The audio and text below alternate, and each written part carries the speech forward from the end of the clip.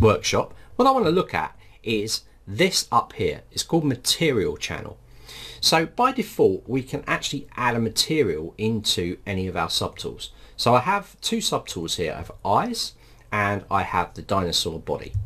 So what I can do is I can actually say apply a material to this. Now at the moment, because no materials have been applied to this model, I can jump between all of these materials. So I can come into here and change it to this. I can put it into gold. But if I actually want to set some material for a model, I can do that easily. So I'm going to put this back into Mad Cat Wax and we're going to make the eye the active channel. So I'm going to put on here. So you can see that the eye at the moment is just in this Mad Cat Wax, and just like everything else you can change the colors of these, the materials of these, but I can actually fill it with a material. So I can fill it with one of these materials. So what I'm going to pick for this one is going to be an eye. So I'm going to pick like a toy plastic here. So notice the toy plastic kind of like captures these little highlights inside here. You can see that inside there. And at the moment, if I turn on the dinosaur, it will be in this plastic as well because you've selected it here. But watch what happens if I just fill the eyes with this toy plastic color. Remember, I'm on the eye active tool and I have the material toy plastic selected in there. So what I'm going to do is I'm going to fill it with the material. So I'm going to go across to what's called the material channel. Okay, and that's what I need to do. This is color channel, this is material channel, and this here is material and color channel. Now we'll be looking at the color channels for texturing later. At the moment I'm just featuring on the material channel. So remember that we can change the actual, we can paint the model with RGB. We can also paint it or set a material channel as well, and you can also do both. So you can change material color and the color of the model in one. So we're just going to use material here. So I'm going to select the material in here. Remember, I'm on the eyes, and I'm going to go up to color here, and I'm going to go fill object. Now because I'm on the material button here, it's just going to fill it with the material. So when I click fill object, you're going to see nothing will really change, but watch what happens when I change this to the Mad Cat Wax. Everything will change apart from the eyes that will still keep the toy plastic. So you can actually change the material. So if I go to this one here, it doesn't matter what color I change it to, because I filled the eyes with that toy plastic material, it's actually kept it.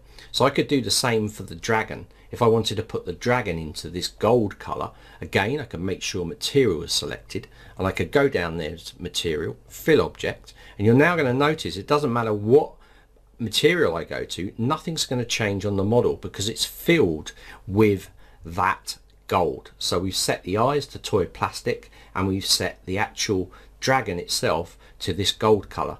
So how can I reset that? Say I don't want to, I wanted the ability to be able to play around with different colors.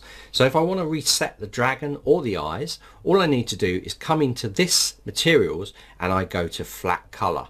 And when I'm in flat color, I can go to color, make sure that materials is on here, and I'm going to go to color and fill object. Now it's all going to go white, but flat color will allow us to change our material back. So we've basically reset it to what we had it before. Okay, and you can do the same with the eyes. If you put the eyes into another material, nothing will change. But if I select the flat color and then I fill it, remember I'm on the eyes, and I go to color, I can fill the object with that flat color, and you can't see it now because it's just flat. And now if I go back to here, I'm back to where I started.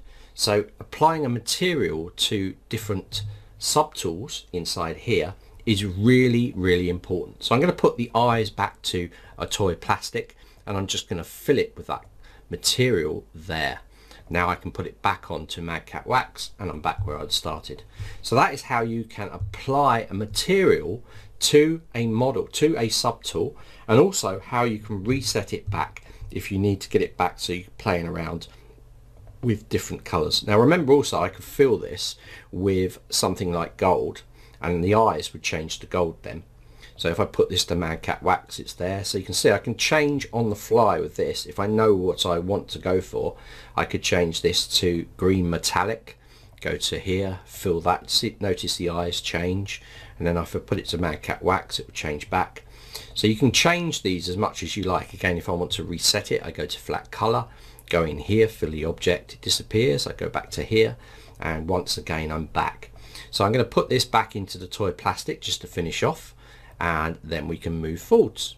So there we are in the toy plastic, and you can see now.